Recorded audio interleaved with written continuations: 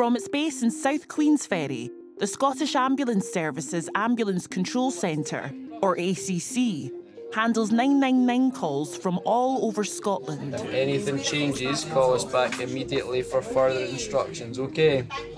The initial response and planning for medical emergencies all over the country starts here. It's Friday, and Sarah has taken a call about a woman who was choking on her porridge. How old is she? Right, I'm organising some help for her now, okay? Just stay on the line. Sarah collects information that will be relayed to the ambulance crew. Right. So the first thing that's critical is the patient breathing and is the patient awake. If not, then that's the kind of first thing they need to know. The next thing they know is what's happened to the patient. Tell me exactly what you hear and see her doing. Right, okay, and can she breathe at all? Hello? So sorry, your signal's dropping. Can she breathe at all? Right, okay.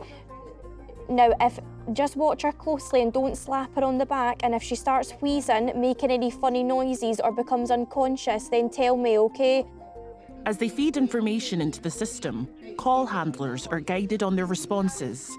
Asking these questions does not delay the ambulance response.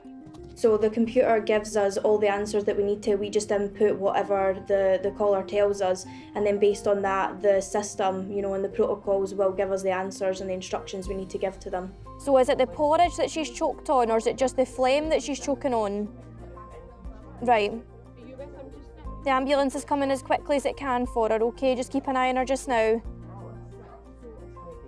Right, okay, just keep her sitting up then if you can, with her breathing and things, okay? So just try and keep her sitting up.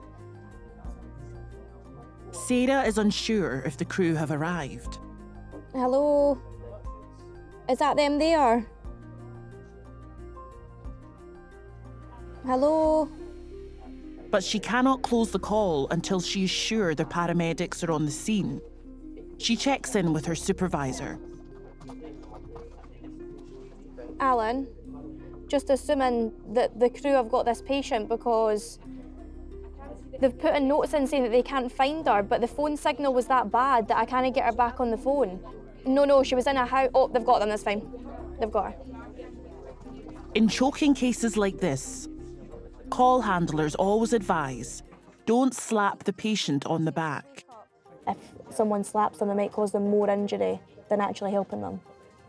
And you don't know how hard somebody's going to slap them to somebody else slapping them.